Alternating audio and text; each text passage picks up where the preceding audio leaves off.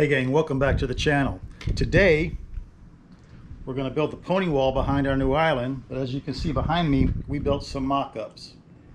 So if there's only one thing you take away from this video, it is build mock-ups. It will show you things that you previously hadn't thought of. So let's start over here, Jordan.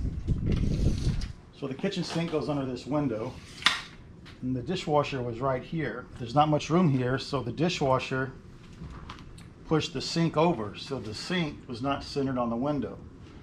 We want our sink to be centered on the window, so we moved our dishwasher to this side. We have this island here, so we wanted to make sure that the dishwasher door didn't hit the island. And that's something we always think about with our cabinets and appliances. Can you open this door without it hitting something? Can you open the refrigerator doors? Can you open cabinet drawers without them hitting, like if there was a drawer here, is it going to hit something here? So on this wall, I made a mark at 24.5. That's going to be our 1/2-inch drywall plus our cabinet. So that's the face of the cabinet. And then this mark is, see I have dishwasher door written there? That's where our dishwasher door comes down to. Now originally this island was closer to me. So in order to give ourselves some more room here, we pushed it that way. And this corner was a little tight, so we pushed it that way. And we also clipped the corners. Just imagine this is simulating our new countertop. And then this piece of plywood won't go to waste. We're actually going to build our subtop out of it. The subtop is simply the plywood that is under your stone counter. So originally the pony wall is just a short wall. It was going to be out of 2x4s. Since we pushed the island that way, we're now going to make it out of a 2x6. This line in the tile was already here. This was the back of the original peninsula in the kitchen. And making it out of a 2x6, the bottom plate can be one board. It's just going to make it easier to frame. If it would have been 2x4s, we could have done it, but that's easier. So I've already notched it around our conduits. I've determined that this one will be electrical. We'll have 240 volts coming up, feeding an outlet here for the electric oven. And then we'll have 120 volts coming up, feeding our code required ground faults here and here. This one will be our gas for the gas cooktop. It's a dual fuel range. It's going to come up, loop over to a stud, and come out with the valve right here. So everything's cut outside. Let's go nail this together.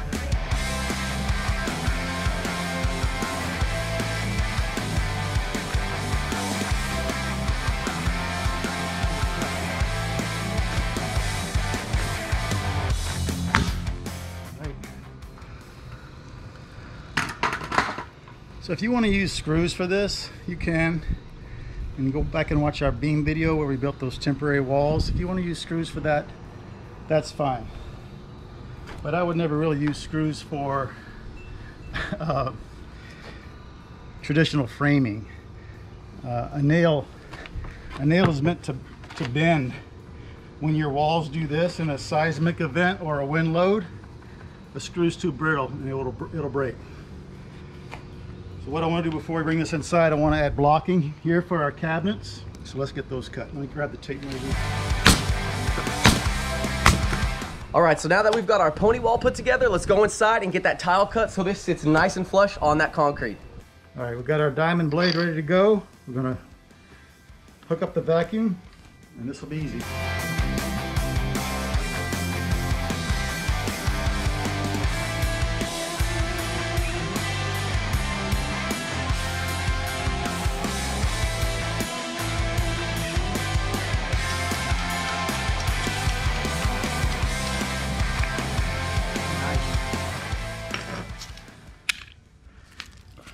You can still see the old mastic from the original. Yeah, it almost looks like a computer chip, like a motherboard. Oh, it does. The green and the black? Yeah.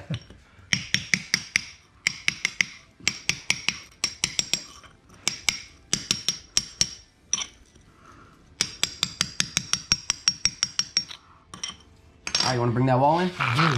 Let's do it. Cool. There we go. Nice.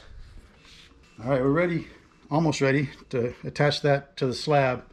We want to take a measurement, make sure it's parallel to that wall. All right, guys, we got our wall in place. We measured it off of the far wall so that it's parallel. We're going to use our favorite anchors. We've already showed you, I think, a couple times before. What I'm going to do first is I'm just going to mark the slab in 3 locations. We're going to move the wall and drill to depth with our vacuum, put the wall back, and drive in our fasteners. So this one will be interesting because this is what I call green concrete. It's only been down a couple of days. So let's see how it drills. And I'm conscious of where my conduit is. It's running to the left of my bit, so I'm fine. It's pretty deep anyway. I'm not going to hit it, but I'd hate to drill through it. That's enough to mark that one. And then we'll stagger these a little bit.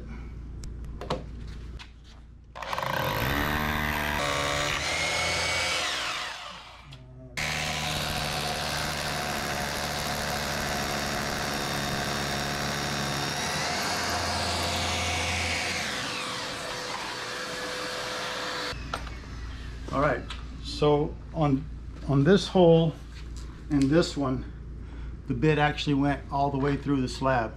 I'm fine with that because sometimes as you're driving an anchor, it dislodges concrete from the side of the hole, and if it doesn't go all the way through, it can get packed in the bottom, and then this won't drive to full depth. But if it's just gravel or sand or earth under there, it's going to drive it through. I made a mark here for the end of my wall. All right, let's see if we can line that thing up.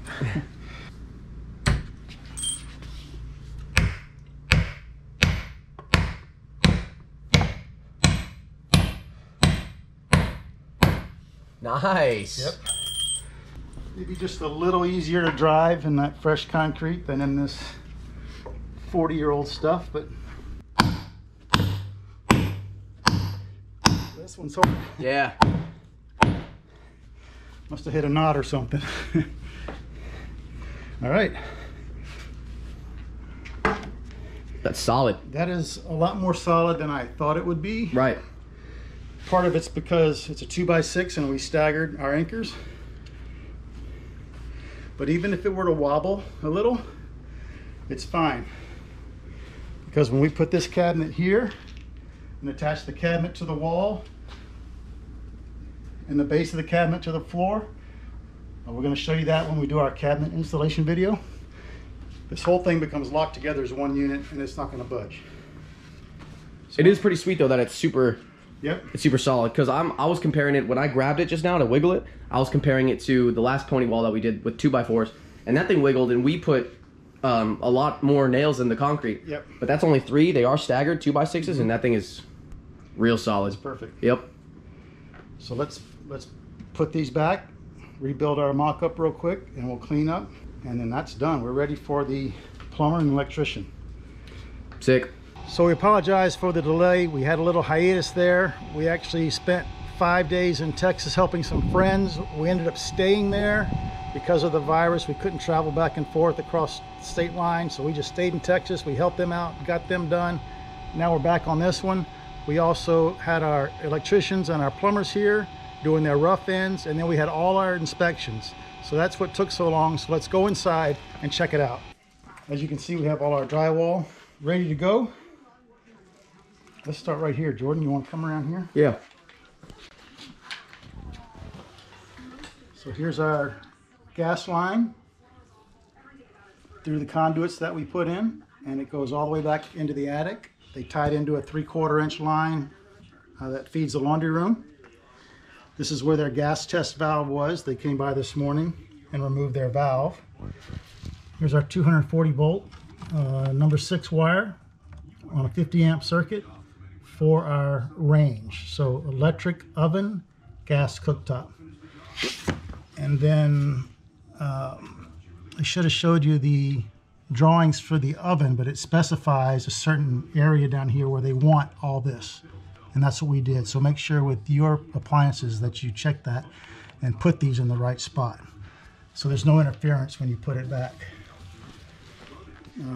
This is our receptacles at the island. And then come on behind you, Jordan. So, there's our, we'll replace that. There's our electric, and there's our gas. This is coming off the load side of this ground fault. And this is a home run all the way back to the panel, 20 amp circuit for this ground fault. And then off the load side, we feed the island. Here's under cabinet lights. We got a whip that will pull through the drywall and a light over the sink. Disposal switch on its own circuit. Dishwasher on its own circuit. Here's our second countertop circuit. Home run back to the panel. And then this one is feeding these two. And here's another whip for our lights for the upper cabinets. Dedicated circuit for the microwave. Dedicated circuit for the refrigerator. So that's 6 20 amp 100 volt circuits we need for this kitchen. Plus the lighting, plus the range. And then if you can get a look down here, Jordan, you can see where they put in a water line for your ice maker on the refrigerator. Yep. Just ran PEX, tied it in the attic.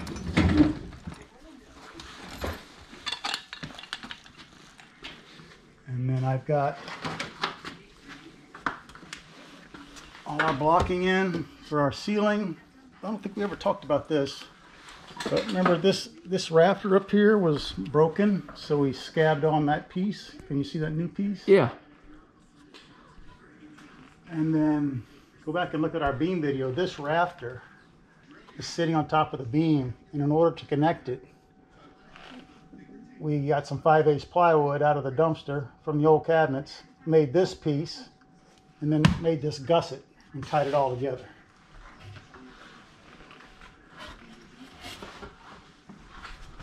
And then walk over here.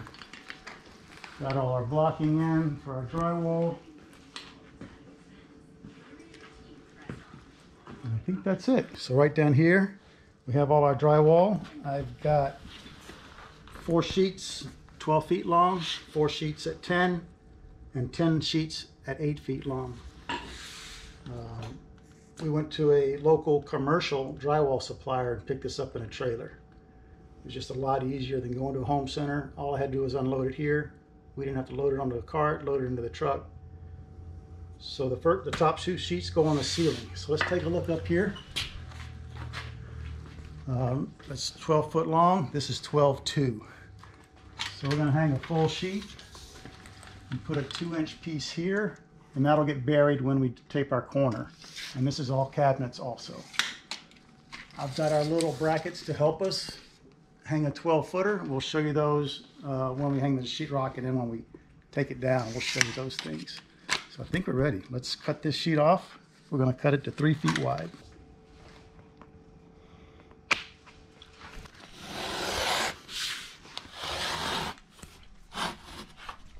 Lean it against that box, and then we'll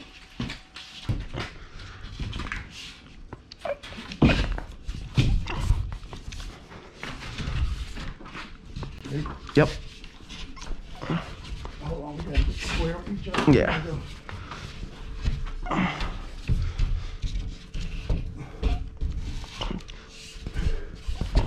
Hold on, I'm not on the side. Right on me. Oh.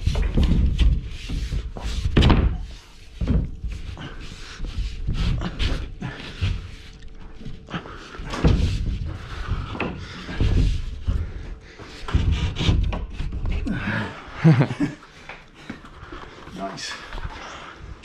2 days ago, Jordan and I hung all the drywall in our kitchen remodel. We didn't film it because there's plenty of awesome videos on YouTube about how to hang drywall. We have a few tips and tricks of our own. If you'd like to see how we do it, drop us a comment down below. Let us know if you want to see that, and we'll show you that next time we hang drywall. So we hung, what, 18 sheets, yep. 12 footers, 10 footers, and 8s, and came out great. I came back yesterday. I taped and mudded the first coat. So let's go inside and check it out. All right. So we have 2 more coats to put up, but one thing we noticed was we have this original vent right here for the heating and air conditioning. And the other one was here, but it wasn't in line with the one behind me. And then we have this one that served the old dining room, but visually the 3 of them didn't line up, and that bugs me. We put everything in here with a laser, make sure everything's straight and perfect, and these 3